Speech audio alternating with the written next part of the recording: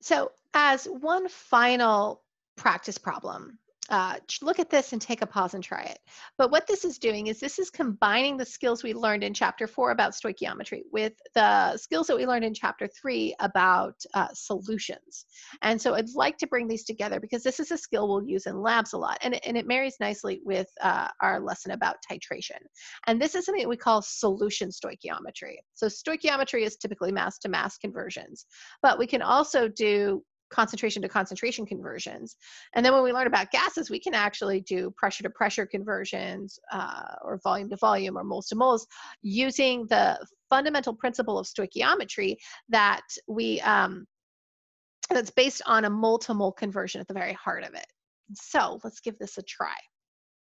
So I've got this chemical reaction of P4O10 reacting with water to form phosphoric acid.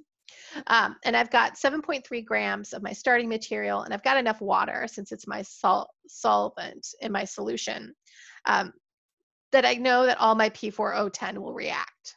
So what is the concentration of the resulting solution in units of molarity? So this is a mass to molarity conversion rather than mass to mass. So let's see what happens. So we're going to have the same starting point though, which is nice. So I've got this 7.3 grams of our P4O10.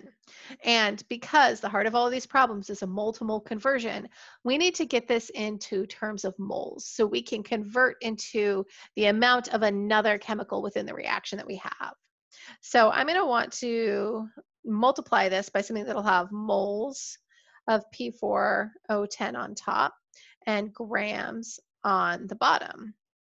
And that's going to be molar mass of P4O10. And if I go to my periodic table and I calculate this, I'm going to get a value that is 283.886 grams per mole.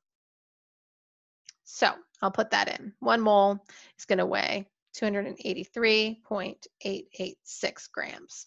Great. Okay. Now I'm in units of moles. I need to convert that into H3PO4. And so I'm going to need to have moles of P4O10 on the bottom so they cancel out. And I'll have moles of H3PO4 on the top. And looking at my equation, it's not balanced. So that's what I need to do because this conversion factor comes from my coefficients. So switching gears, let's work on that. And I'm going to draw this a little bit bigger. So if I have P4O10 plus, and just for brevity, I'm going to not include the phases. It's going to go to H3PO4. So I have oxygen in all of them, so I'm going to do that last. I'm going to start with phosphorus because it's the heaviest element. And so looking at phosphorus, I have 4 on my reactant side and only 1 on my product side. So I'm going to put a 4 in front of my product. All right, now my phosphorus is balanced. So I'm going to look at hydrogens next. I've got 2 on my reactant side, and now I have 4 times 3, which is 12 on my product side. So I really need to multiply that water by 6. All right, now it's time to balance my oxygens.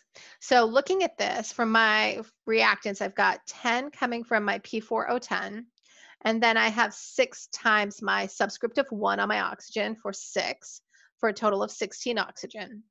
All right, now looking at my products, I have 4 phosphates, and each phosphate has 4 oxygen. So 4 times 4 is 16. So they're already balanced, which is nice. So I will have a mole ratio of my P4O10 to my phosphate of a 1 to 4 ratio. And so I'll go ahead and put in that 1 and that 4 here. Great.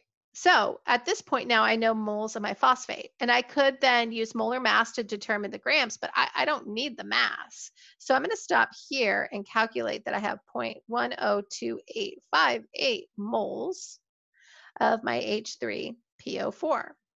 And this question is asking me about molarity. So I am going to calculate that. And I know my molarity is going to be moles over volume. That volume is going to be in liters. So I'll plug in that value I just calculated.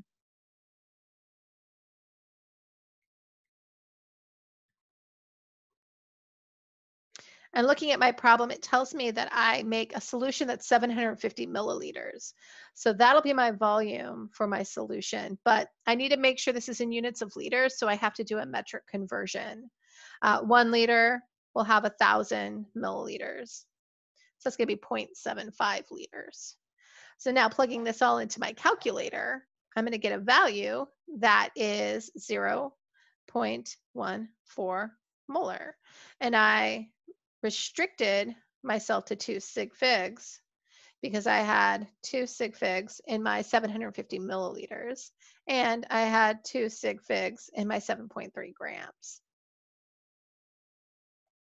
And so that's how you can use stoichiometry and also what we learned about concentration and molarity to be able to do some calculations that are more useful in a lab setting.